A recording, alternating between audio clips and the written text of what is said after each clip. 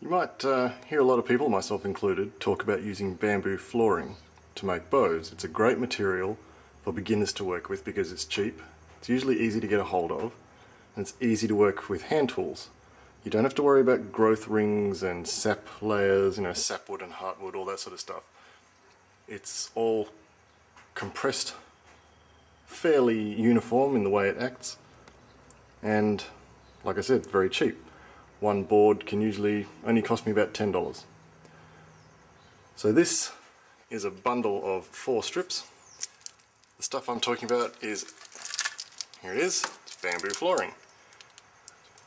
This is called the vertical style. As you can see, bamboo is put together in strips vertically.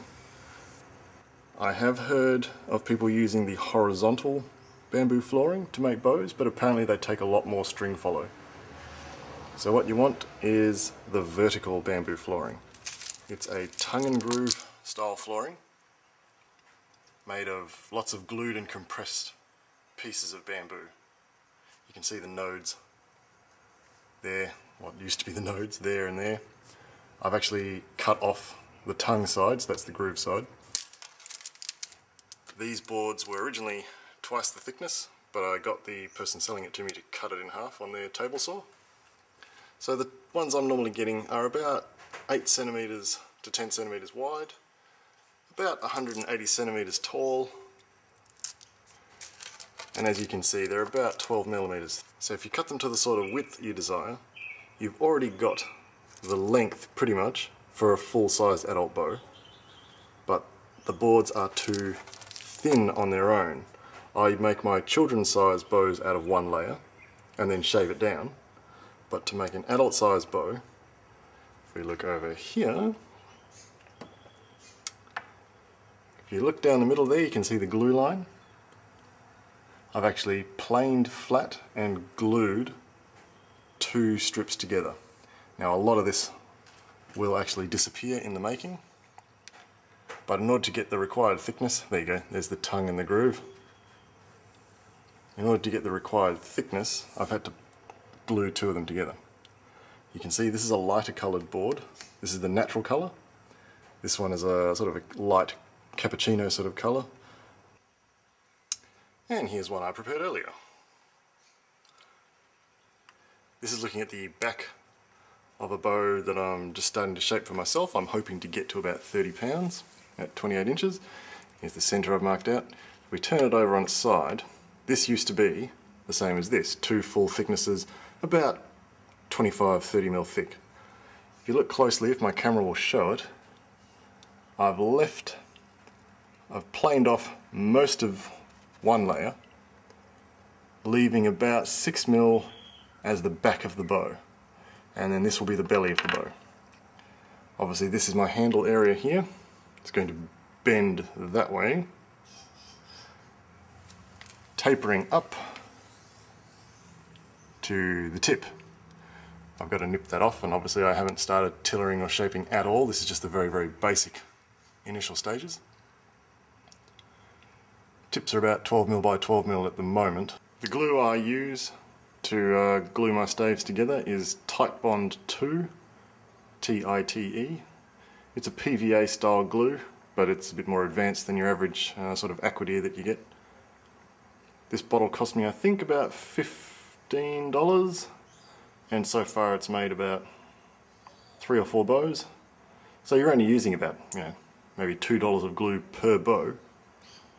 So combine that with a $10 floorboard and you've got the basics of a bow for $12.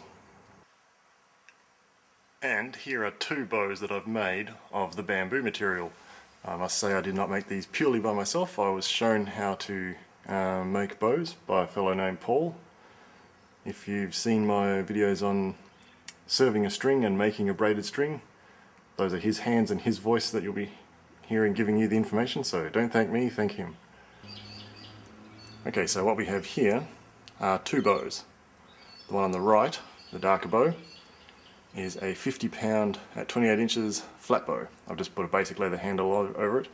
As you can see, the handle section narrows in and then flares out to what we call the fade outs, and then tapers down down to the tips. This was originally the natural white coloured bamboo. I just used a walnut coloured ester pole and stain, so it gives it a bit of waterproofing and a bit of colour. So that one is 50 pound at 28 inches, and the bow next to it is a Victorian style longbow. More of a slender bow overall. It's got the same narrow, it's sort of like an hourglass figure, the handle. It's a very subtle taper, and then basically a straight line from there all the way up, narrowing to the tips.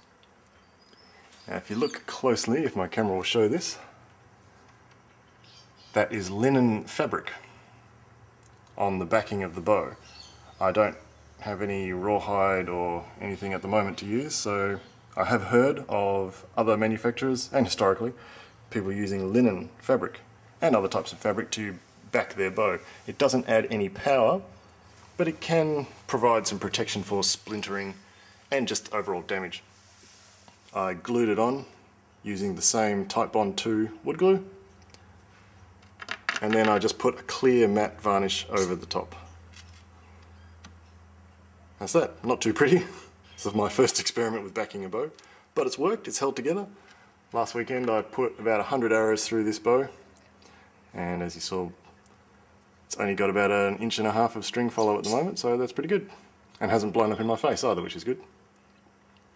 Now if we turn both bows inwards, you can see the glue line there running up the middle. So that's where my hand goes, like that of course. Tapering from the handle there, narrowing in and fading out to the tips. And this one is the same, thickest at the handle, and then tapering all the way up. Now let's put them on the tillering board and I'll show you how they look. Okay, this is the Victorian longbow, 45 pounds at 28 inches.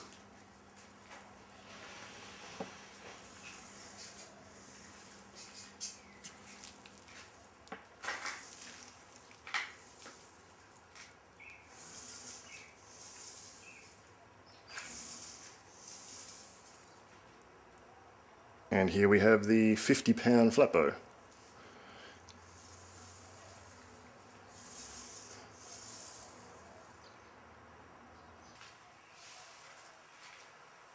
So there we go.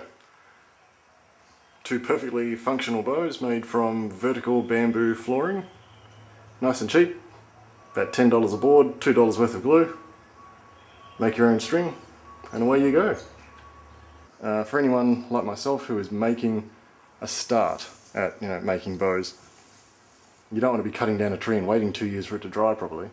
You just want to sort of get out there, make a few mistakes, make a couple of working bows, just get started learning the basics. This stuff is fantastic. But a word of warning, when you're doing anything with it that involves making dust, wear a mask or a respirator. I've been told that the bamboo dust is very bad for your lungs.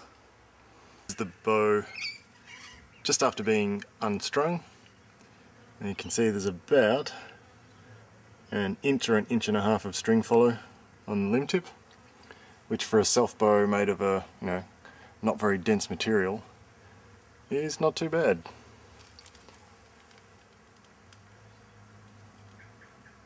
You have to expect some string follow in a self bow, and especially considering how relatively soft this bamboo flooring is, it makes a surprisingly good bow.